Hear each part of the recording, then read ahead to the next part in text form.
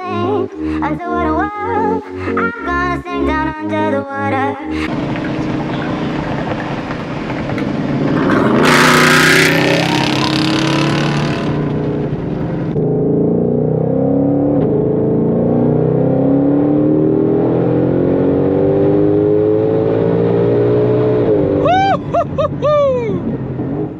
Hello YouTube, how are you guys? I hope all of you are doing really great. So I wanted to make a video. I've been thinking about this video for quite some time, and I know I promised you this video. So this is about the JLT intake on the GT500. So the new GT500, and I think they call it like the big kit or something. So this is like with a big wind flow pipe. So this is about the JLT intake. So I have the intake. I'm gonna flip the camera and show you.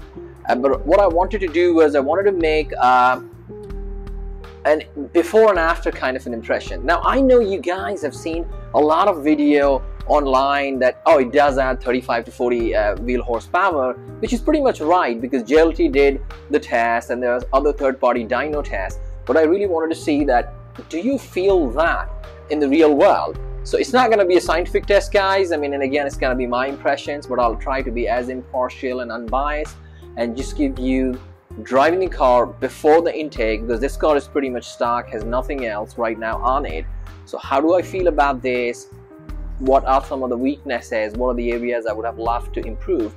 And then what I'm going to do is I'm going to make a video of installing JLT, a quick time-lapse kind of a footage, and then we will go for a drive with the JLT on.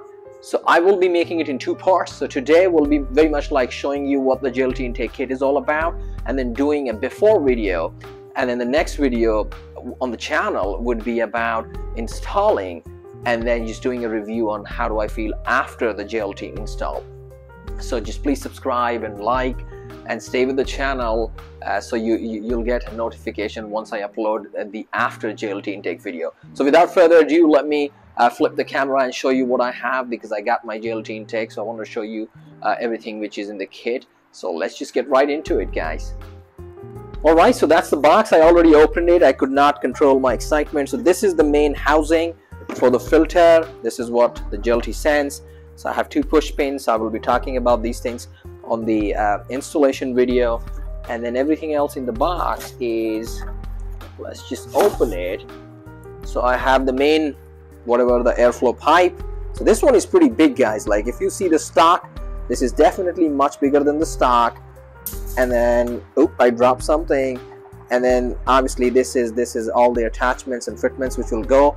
And then with all this, they have a big conical filter. So that's the filter, the JLT. So yeah, I mean, I'm really excited, guys. Let's just see how this one turns out. And yeah, let's just get into the car now. So I'll be hopping in the car.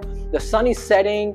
It's very windy today, but we'll try to capture some good footage of me driving in the road, and I hope the light is not a challenge. So just let's quickly get right into it.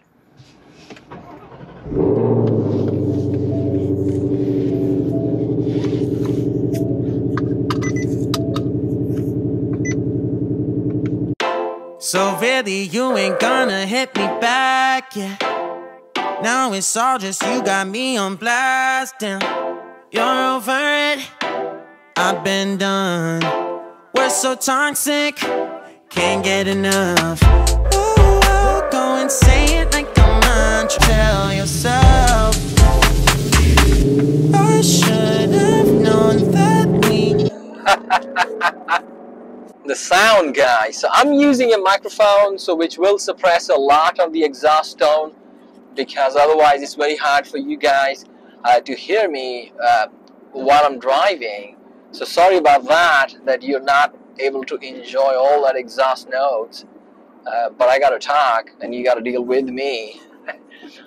So yeah, so what the mode I'm on, so I'm using track mode right now, but I've tweaked the suspension to sport. So because on track, you still have an ability to adjust the steering response and the suspension. So since we are on the back roads, I mean, I may hit a track suspension if we find some decent good roads, but for now I'm on track. Everything is on track: the exhaust, the steering, the engine, the transmission, except the suspension. The suspension is still sitting on the Sport. So that's what the mode we are using, guys.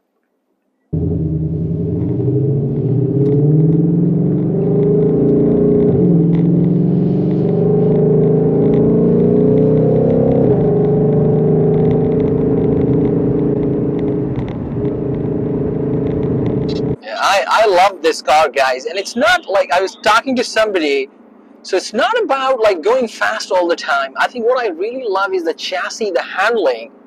Like, to give you an example, I was driving my Corvette yesterday, and it was equally windy. So today is very windy. It was very windy yesterday, and like the moment I got in the Corvette, and I'm like, what the hell's happening? Like, the whole car's so light. So I was feeling like the wind is just throwing me all over. The car did not feel planted. I just did not enjoy the experience. So I was worried when I was taking out the Shelby today because it was equally windy. And honestly, I don't have a lot of experience with this car because it's just 600 miles. So I did not know what I'm getting into, but it just blew me away.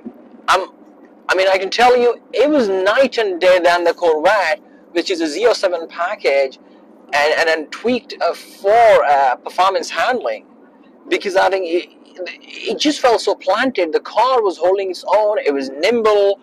It just felt like glued to the road. Yeah, there were times when the wind did cause like some problem when it was very high and very windy, but nothing to take away the joy.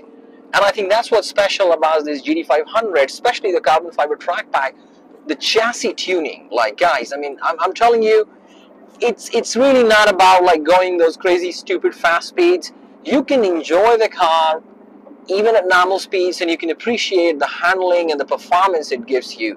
So I mean, I'm blown away, guys. Been friends since 1995. Growing up, same street, you, me, my ride or die. Years they would grow us apart, yeah. Moved away, but you're still in my heart, yeah. Call you up, how you been? Can we play and rewind? Yeah, those other guys who true, they don't care, no, like I do. I've been waiting on you.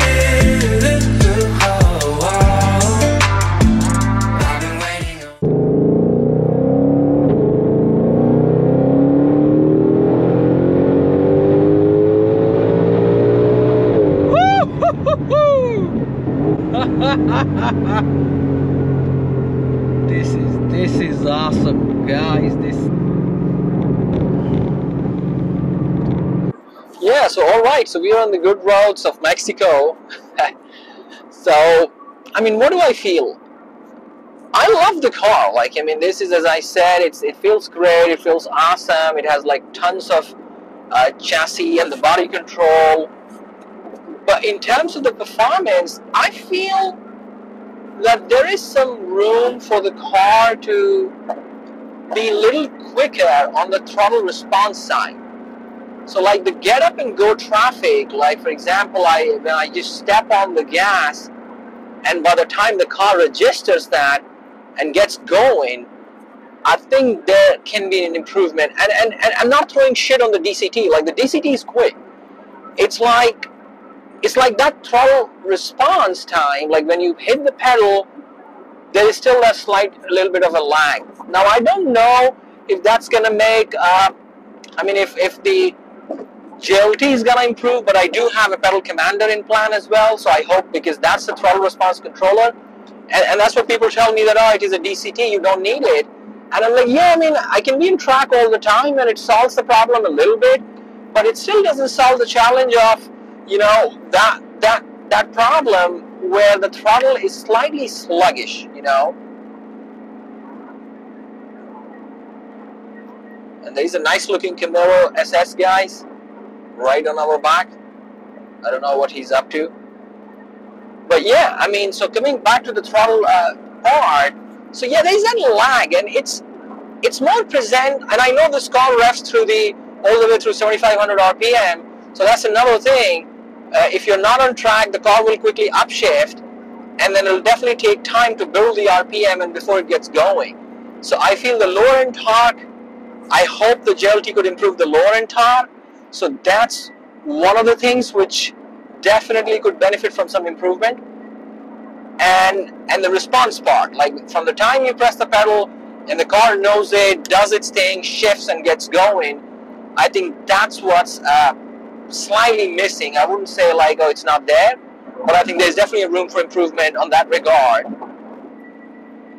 And power-wise, I mean, yeah, it has pretty much of punch, except the lower end torque. I feel like the higher end torque, so the GT500, the speciality is it keeps pulling on the higher end torque, but the lower end torque, I think it struggles a bit, and that may be something to do with because it revs all the way through 7,500 RPM, so it has tons of rev ranges to pull up. But that's like how I feel, especially comparing it with, I mean, let's say the Corvette or even the Dodge Challenger Hellcat Red Eye. They have, I mean, my Corvette has a throttle response. Corvette had the same problem. So out of all the cars, without a mod, I think Dodge Red Eye has the most sensitive throttle. And I wouldn't say sensitive, I think it's nicer. I liked it because the car was peppy and it was very snappy. So it has least amount of throttle lag. But all those cars had a very healthy and a high lower end torque, which is what I love. And that's what is sometimes, like, I feel is slightly missing.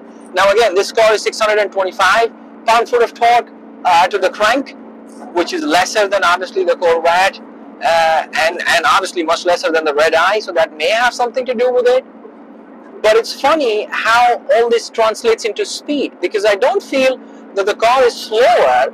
I feel the car is pretty fast and snappy, but you know, I mean, there is no problem on building speeds, and I don't know how to describe that. So let's say you're pulling against and you're doing a roll race with a Corvette, even my Corvette, which has a AFE and a cooler intake and a throttle response and X-pipe, this car will definitely pull ahead, and I'm sure you have seen a lot of videos online, because it starts pulling like a madman in the higher ranges. So the high speed is probably the USP. It just keeps pulling. So that's where it shines. So that's why I'm hopeful that the JLT is going to improve a little bit my throttle response part and my low end torque, because I don't feel like I'm missing anything on the higher end torque. I mean, power is like never enough. Obviously, you can keep going and you can build a 1,000 horsepower Mustang. I don't know what I'm going to do for tuning on this one for now, but this is too expensive of a car. I've put a lot of money and I don't want to let go of my factory warranty and stuff, so I'm not sure how all that will pan out. But I would definitely try to do these small mods, which hopefully don't go and mess up the warranty, because you can always take them off, like your throttle response controller. So pedal commander is in plan. JLT, we are doing that right now, and maybe like an X-pipe or something, just from a performance standpoint. I love the sound, by the way, so that's my dilemma, that I don't want anything to mess my sound, because I just love how the car sounds. So yeah, I mean, it's more like for the performance. If the exhaust can add a little bit more performance, I would love to have that. And yeah, I mean, that's like in a nutshell, guys, my impression, the before impression. I mean, obviously we'll have more to talk about when we put the JLT intake, but the before is, I think that's the whole car in a nutshell, that it's great on the higher rev ranges. The lower end torque, it struggles slightly when you compare it with a similar, I mean, price point cars, even high price point cars. And it can definitely benefit from a faster throttle response. And that's where, like, when I get a lot of shit on pedal commander, I'm like, and people will, by the way, tell you that, oh, I can play with my foot and I can press the pedal and I can achieve the same result. So why do I need a throttle controller or whatever? I think the miss is, it's not a throttle position controller. So I'll try to do justice. So my experience, because I have it in all my cars. I mean, I have it in my truck, I have it in my Corvette, I have it in my ZL1, and I have bought one for the Mustang. This one, the Shelby GT500. So it has nothing to do, in my view, with, oh, you can press the pedal and you get the same result, because no matter how much you press, before the car registers, there is a lag. And DCT is quick, much quicker than other cars, but even in this car, that lag still exists. and why I'm so confident about the pedal commander, because I had it on my base car and it blew it out of the park. It had its hits and misses, because when you're really pushing the car or you're trying to do a 0 to 60 and stuff, you definitely don't need it, because then all you're going to do is wheel spin. But otherwise, in all other scenarios, like you're in a road race scenario, you're on the highway, you're in a sport mode, you slam the gas pedal and you just want to get and go. Yes, DCT will do its thing, but pedal commander makes it much more snappy, and it takes away that lag from the time the pedal is pressed and then the car registers that it needs to go.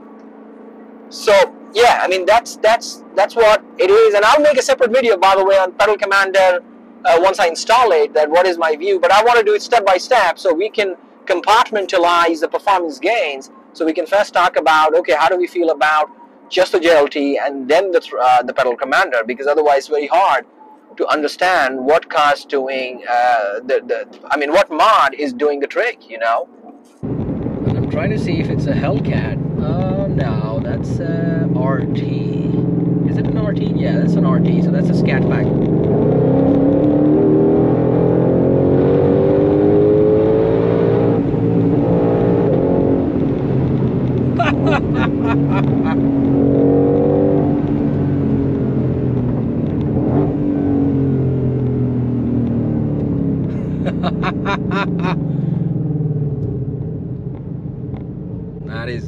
That is awesome, guys. I mean, I don't want to tell what speed we were on, but that's a bad motherfucker. this is fast.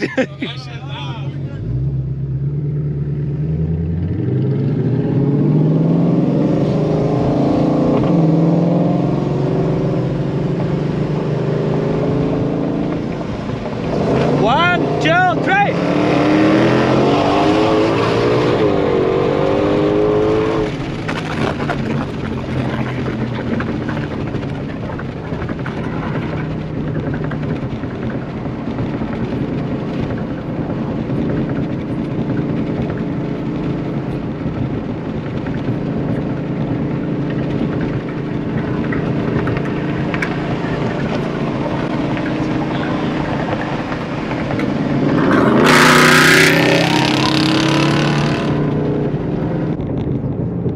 We found a RT with a very nice exhaust. I mean, he had a passenger, obviously, but yeah, it was a very quick roll race, guys. So yeah, I mean, this is 760 horses. I don't know what he got, because I mean, I don't know anything about the car. I just met him on the road. But yeah, there was no match. Like, I mean, right, like when the car hooks real fast, and I think he got a hit. I was slower to like hit the gas pedal, and like, yeah, once it's going, like he was just long gone. I mean, it just pulls like a beast. Yeah, I mean, I hope it was I wished it was a Hellcat, then you guys would have got a better footage. Unfortunately, it was not. But yeah, I mean, that's pretty much the summary, guys.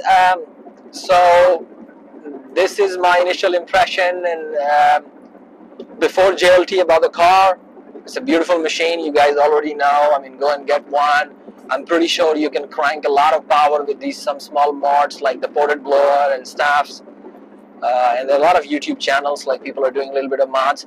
I mean, I haven't seen necessarily a lot of mods on the carbon fiber track pack, obviously, because of the price of the cars and how exclusive these are. So if you really want to mod your car out, I would say go for the base model and then use that extra money and extra cash to just probably crank out another 300, 400, 500 horses of the car from the car, rather than blowing all that money on the carbon fiber track pack. Yeah, so I think it's time to pack the video up, guys, and I'll be heading home. And please like and subscribe, and I'll be soon uploading the after video, I hope within this week. Because I have to do the installation, and then I have to do my impressions and reviews. So, I mean, please press the notification icon so you can get an alert as soon as we have that video up on the channel. So I'm pulling at one of the parking lots so I can quickly unhook my gear and all, because it's a lot of gear to drive with. But yeah, stay tuned to the channel, and I really appreciate all my subscribers for being there. Thank you so much for all your support, and we'll try to bring better content, and we're really working hard for the channel. So yeah, stay safe, and just I mean, thank you for all your support, guys. Thank you.